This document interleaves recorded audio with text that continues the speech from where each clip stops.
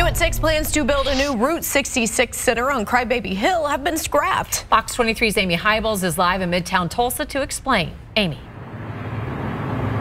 This afternoon, I spoke by phone with Kimberly Honey. She is with Sharp Development. She sent me a statement confirming that the development company has, in fact, withdrawn its proposal from the city to develop this 2-acre parcel of land that overlooks the Arkansas River.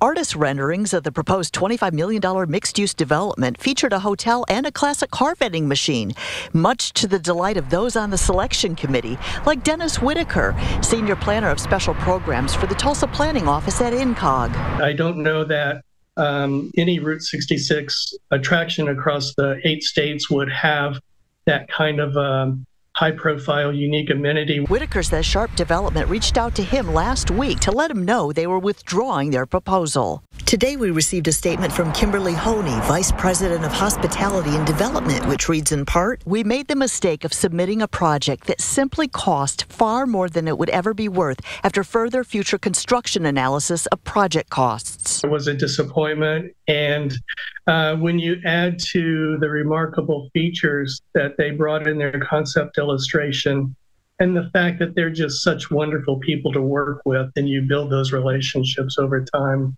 it's a disappointment. As for what's next? Our next step is to get together, talk through everything, and decide what's a good course of action to continue moving forward.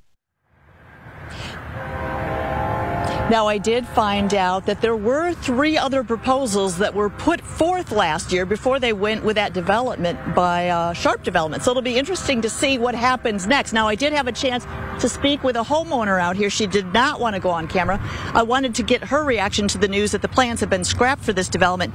She tells me this is not the first time that plans to develop this site have fallen through, and she told me she'll believe it when she sees it. In Tulsa, covering news that matters, I'm Amy Hybels, Fox 23 News.